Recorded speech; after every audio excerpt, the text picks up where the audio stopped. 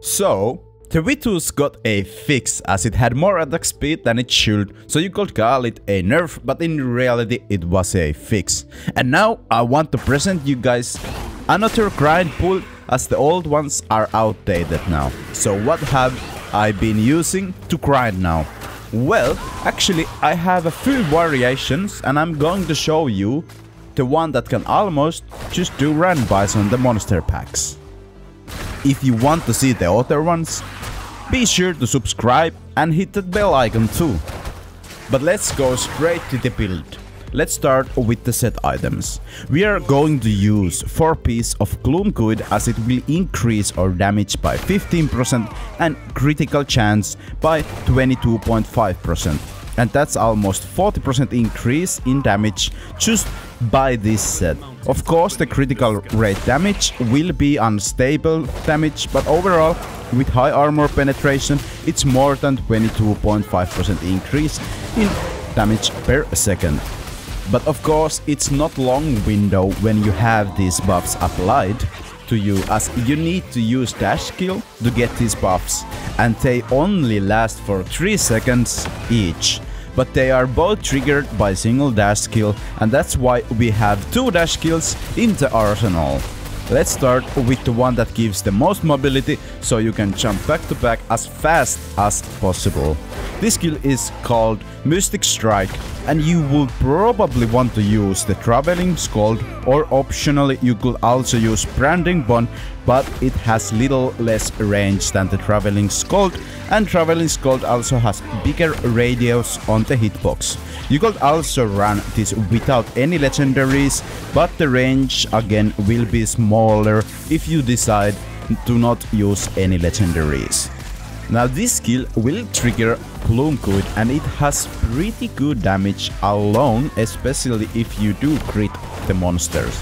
Also the range on this ability is huge, so you definitely want to use this skill as mobility skill, but I would recommend using it only when you are in range of the next pack, so you get the additional damage out of this skill, as we do have another mobility skill to cover longer distance, but later on that one more. And straight to the next dash skill.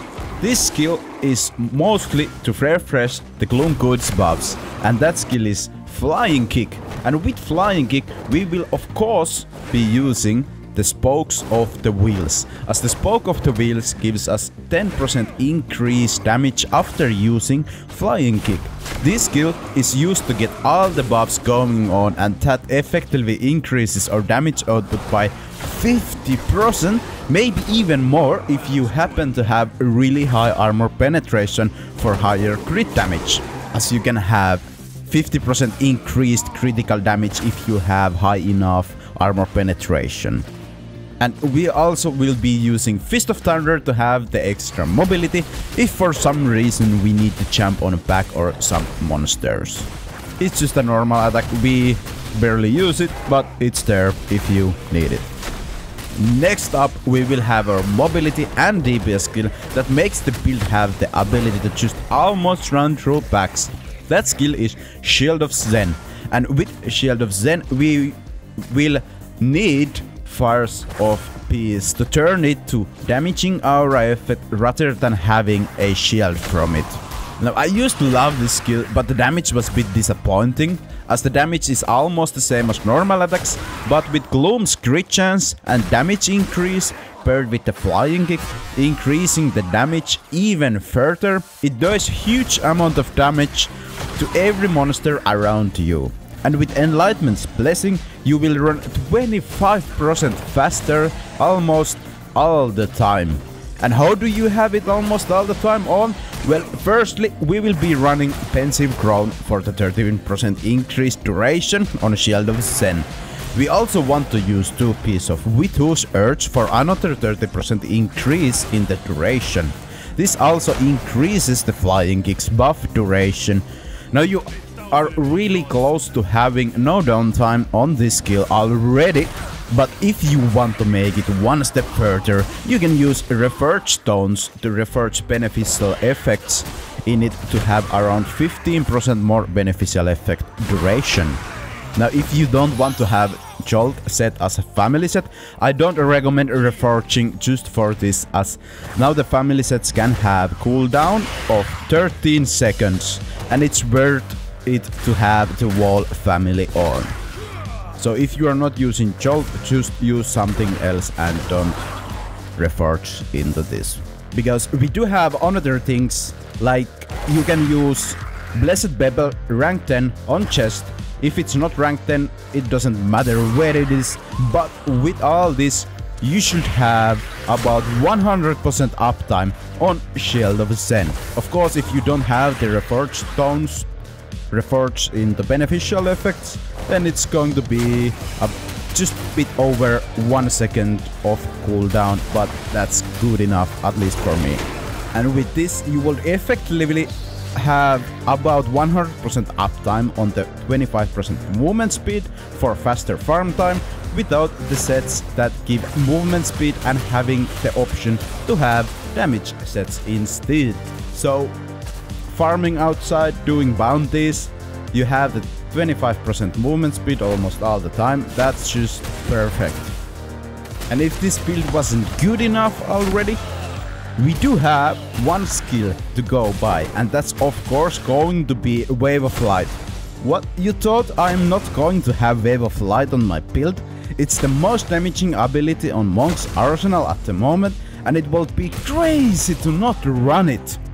So with Wave of Light, we are of course using Shimmerlin to make the Wave of Light release a wave of energy, doing damage and burning the enemies. If you aren't running by the mobs yet, with this skill, you will almost always one-shot the wall back when you use Flying Kick or Mystic Strike to reach the back and then use Wave of Light. And keep in mind, you also have Shield of Zen almost all the time on, so you will have huge amounts of damage output all the time. So when you have Wave of Light on cooldown, you hit the monster just a few times and the Shield of Zen will do the work for you. So with this build, you basically have 100% uptime on 25% movement speed increase. You will have 2 dashes to move faster on the enemies. You will have a aura that damages everything around you almost all the time. That makes the farming easier, and you can make mistakes and the monsters are still getting damaged. You just need to refresh the skills every now and then, about in 10 seconds, every 10 seconds, every 12 seconds. And then you have of course the infamous Wave of Light that just absolutely destroys everything on your way. So that will just insta-kill the packs if you have enough damage, but it's close there with everybody. Now this should be all about the build. If you like the build or find this video helpful, hit that like button, and as always, please have a great day.